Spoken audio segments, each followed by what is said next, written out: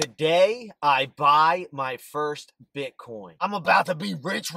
And like I said, I'm not turning this into a crypto channel. I'm thinking I do a video like this maybe the first of every month. My two main goals with this project is to spark some interest in people who are totally new to investing or intimidated by it, whether it's crypto or stocks or any way to make your money work for you. One of my favorite ideas is that if you don't find a way to earn money while you're sleeping, you'll work until you die. A very rich guy by the name of Warren Buffett said that. And I also want to show how you can earn a little extra money with a side hustle like Uber and turn it into a long-term thing. So today I want to give you guys a little glimpse of what the videos in this project will look like. And make sure you drop any questions or topics you want covered down in the comments. Remember, the only stupid question is the one that isn't asked. One of the best ways to make these apps work for you is to keep an eye out for the promotions. All of these driving apps, be it Uber, Lyft, DoorDash, Uber Eats, they all try really hard to incentivize people to drive for them specifically. And recently, Uber ran a promotion where all you had to do was give 3 rides by a certain date and they would give you $100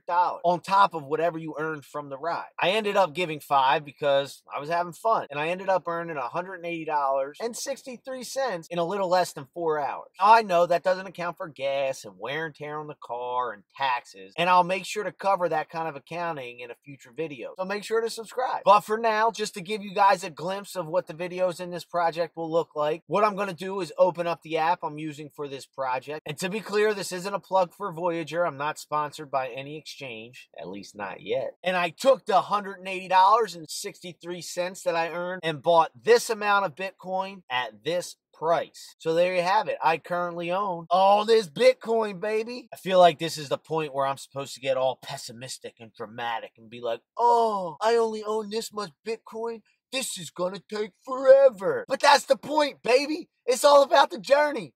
Since I know somebody's gonna ask about that box, that's where I'm gonna keep my Bitcoin.